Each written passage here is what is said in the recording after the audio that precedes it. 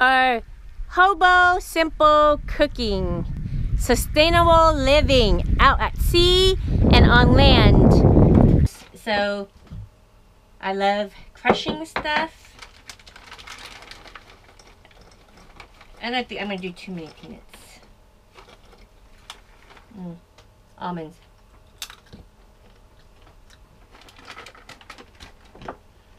Crush them.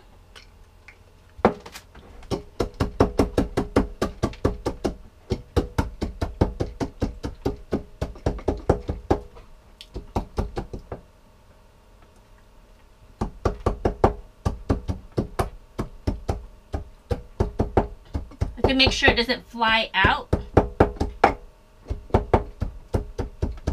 Okay, it's crushed.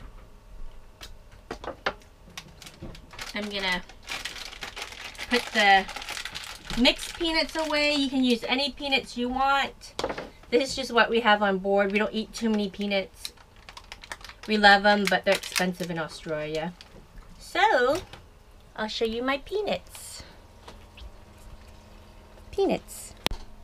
So my vermicelli, crushed peanuts, snow peas, cucumber, red cabbage, and Paul is gonna deep pan fry the fish.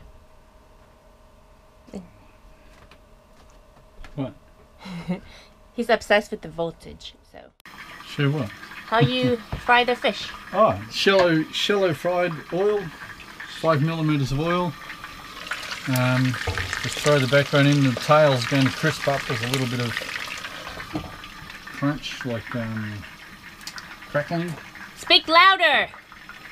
Like crackling, the tail. It's edible. Beautiful. I have them for...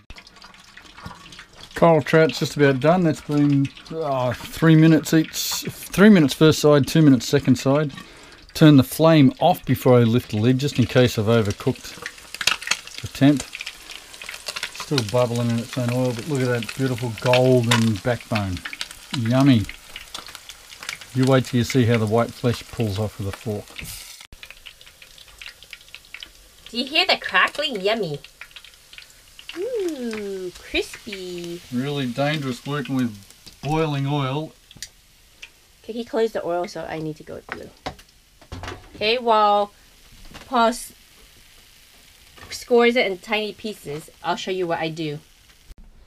So, take the vermicelli, and use my fingers, of course. It's still a little bit warm, but that's okay. Like pasta. That's sort of a lot. But this is much lighter than pasta. Vietnamese. Well, all Asian countries eat this. Ooh, hot. I might have to turn off. Okay, I'm going to turn off this. So Paul is putting the crunchy coral trout. You can use fillets of fish, but since we're eating the spine, because we hate wasting anything, so most people won't be doing this. Just whatever fish.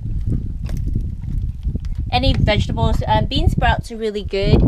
I sprout my own bean sprouts, but I haven't for the last few days, so we don't have bean sprouts.